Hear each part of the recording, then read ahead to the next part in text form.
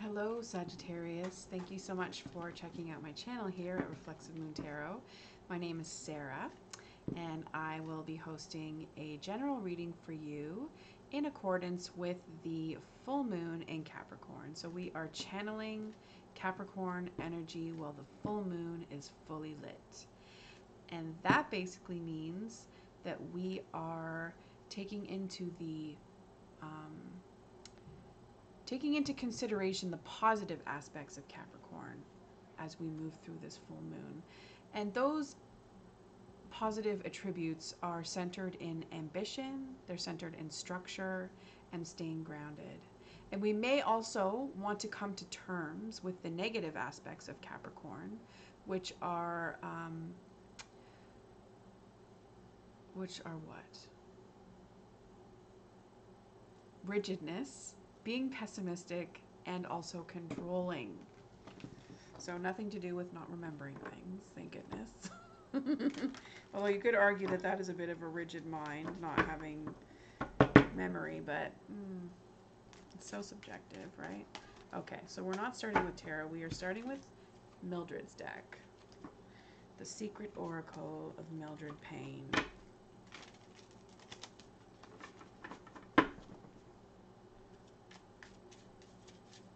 Keeping it mad positive, right? We have Crow reversed at the top. At the bottom, we have Axe. In the middle, we have Harp. Crow, Axe, and Harp. So we got 49, 69, and 56. Those numbers might resonate with you on some level. There is also the ambiance of Offspring and Fortnite in the background. Pay no mind. So Crow reversed is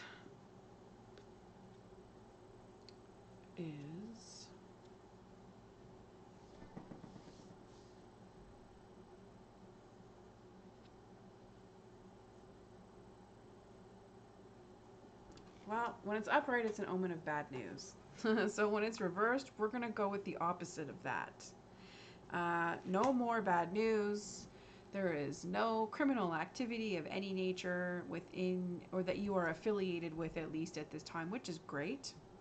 Now, you may want to watch yourself, though, because, you know, all might be quiet on the Western Front, but does that mean that it's going to stay that way forever? I would say that the Axe reversed would indicate that it's going to be some time while you're dealing with no conflict, which might be boring to you. Like, that might not be your lifestyle. But there are no disputes. There's no violence. There's some progress, even, I would say, that you're experiencing. That could also be something that you've experienced in the past as progress. And I would say also that peace and serenity and rejuvenation is going to be probably sustainable for you for a period of time. So let's count our blessings and see that as a positive, Sagittarius. High five, right? So let's see what tarot has to say.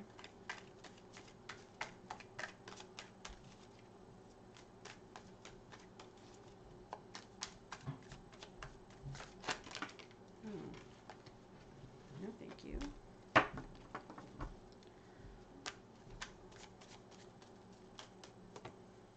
Okay, so there is some reflection, though, that you need to do. Like, you know, peace in your life does not mean that you are free from having to improve yourself in any way, shape, or form. Let's be real, right?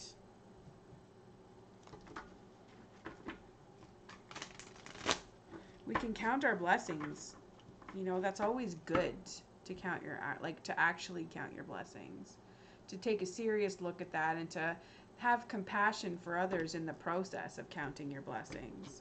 But it looks like you're not really taking the time to reflect on how good you have it, or even what things you need to work on, because you've been through a lot, I would say. Usually this is the wounded, or this is the veteran who's finally had their honorable ending, right?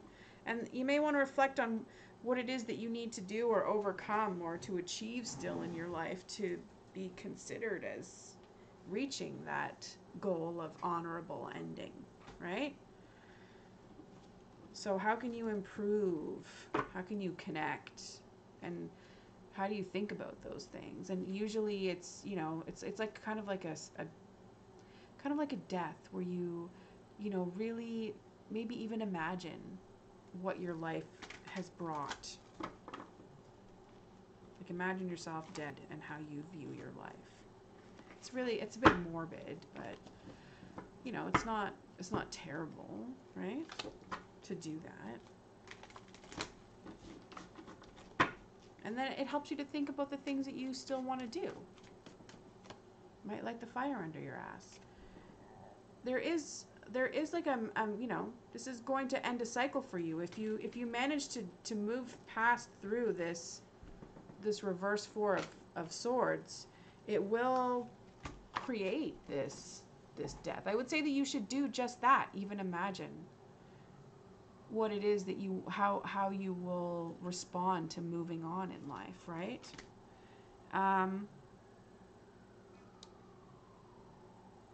So this is overcoming a cycle, a mental cycle of going through change, of learning and growing, dealing with conflict. And, a piece of you let go of, a piece of you does actually die in this process, and you move on. And it's painful. You've been through a lot of pain. But you're ready to begin the cycle again. It's like the death card. It's a period of renewal. You might be stuck not being able to let go of some things. There might be some things that you think too much about, which the Four of Swords reverse could indicate as well. You could be stuck on ideals that are not realistic.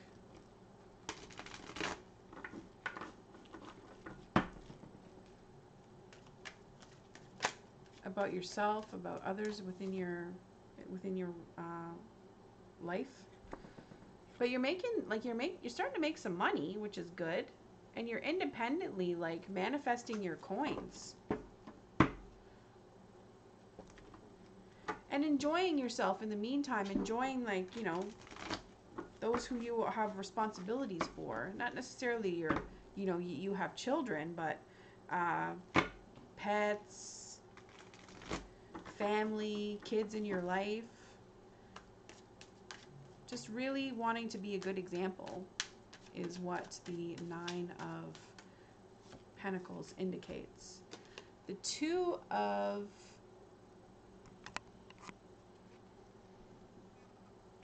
Pentacles, though,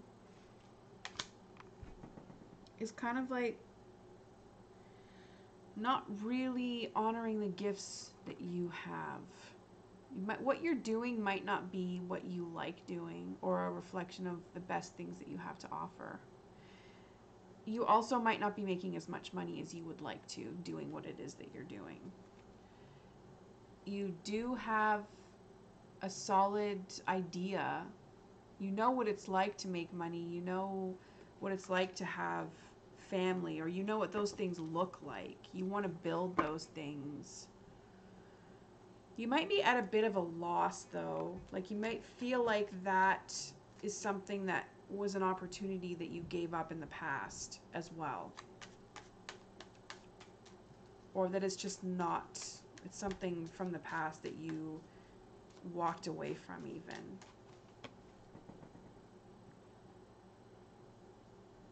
You also could have just experienced a really happy moment with your family and been very satisfied with, who you are and those that you share your life with, feeling like it's a lot.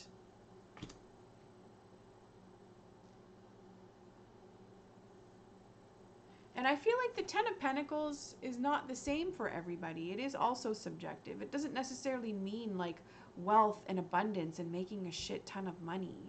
It's also like happy with the legacy that you and your family have built together.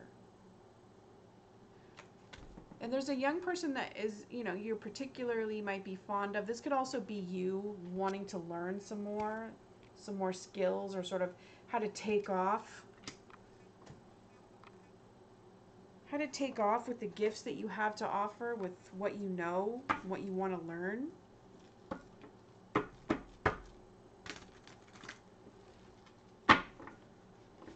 Soaring high. But you want the young people in your life to soar high as well. Interestingly, you struggle to cut your losses and to move forward. There might be too much that you're holding on to, or you might feel like there really isn't much else to move forward to. And that's like a mindset piece that others recognize that you might not see the best in them, or you might be a little bit overcritical or worrisome, like you might worry too much that people are not moving forward. It's a weird attitude to have as the Six of Swords reversed.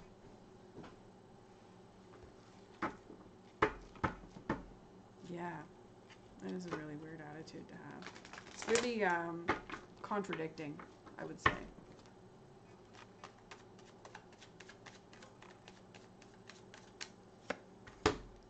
Then we have the Fool. So you are looking forward to embarking on a new journey or any new projects that come your way, which is awesome. That's a really great extension of your attitude, to have hope for new things. You might also be afraid that there isn't going to be any new opportunities for you, which is an indication of this 100%. So this might, like, you might feel like karmically this is what's meant for you. You might feel like there's no more adventure in your life. Sad. That doesn't necessarily have to be true. But even still, like, life, there's a lot of boring components to life. The daily grind is not an adventure every day. And not everybody gets to live a life of adventure. And it's totally acceptable to be modest and almost mediocre, and just like have people that you love and do things that you like to do, make a modest amount of money, and die happy with surrounded by people that you love. Not even everybody gets to do that. So, I mean, I can see how it would be if you're fearful of having no new opportunities, no new adventures, but you just make little ones for yourself.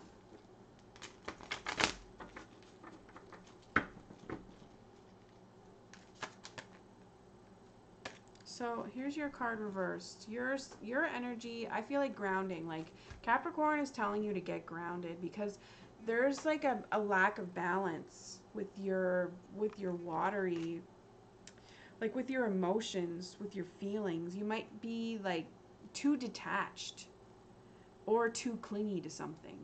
I would say that you need to take a look at the ways in which you're too clingy and too detached. Because detachment and clinginess is like not your vibe at all, Sagittarius. But detachment, you know, you can go overboard with that, and it's not effective.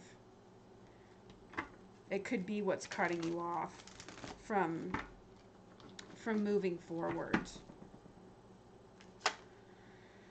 Because you have options. You 100% have some options left in your life. It is not done, right? The this is the Nine of Cups. Just kidding. Okay, so options. Yeah. Also you have options, but you have cause to celebrate. milestones in your life, your accomplishments. This is like the ultimate me party card. And there's plenty to go around. You don't want to overdo it, right? And this is not necessarily like this doesn't have anything to do with alcohol consumption. This is just seeing how many full cups you have and like counting all of these fabulous blessings in your life, and to like that they're really like, this isn't a good time to be concerned or worried. This is a time to be proud and a time to feel fulfilled and to sort of like graciously celebrate your achievements, because you've made your decisions in life. You've made decisions that have led you up until this point. You're confident in the decisions that you've made, and you know that you have everything that life has to offer. So emotional conflict is like whoever you're in conflict with in your life. It's time to get honest with yourself about how the bad outweighs the good, and how you kind of want to figure out how to warm up and stop this business of feeling like you're insecure or somebody's like ruining your good name. Drama, right? There's no actual drama, but you do have to be honest with yourself about situations where the bad outweighs the good. All right, that's it for you, Sagittarius. There's lots of cards there, so enjoy this full moon in Capricorn. Take care, and like and subscribe the video. Like the video and subscribe to my channel. Catch you next time. Take care.